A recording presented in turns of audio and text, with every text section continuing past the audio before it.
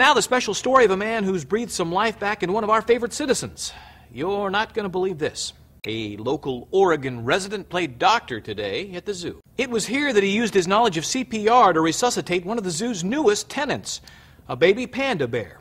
Onlookers watched in amazement as he demonstrated the ABCs of CPR. The man said simply, "I saw the little tyke needed some help. I didn't know if human CPR would work on an animal, but we all breathe the same."